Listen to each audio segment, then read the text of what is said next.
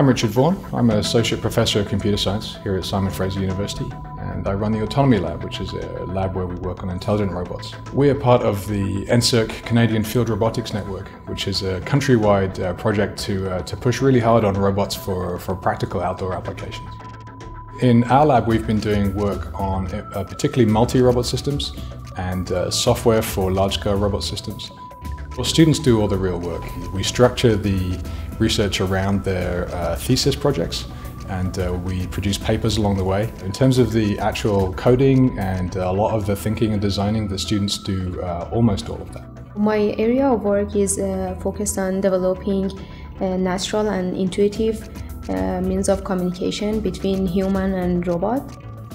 If we want to have robots working with senior people or with children, we need to have communication means that are natural and intuitive for people.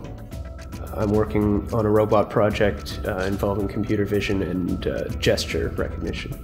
One of the problems we have to solve is recognizing people and gestures over very long distances. So one of my research projects is using vision, the camera, to recognize motion and gestures from a long way away.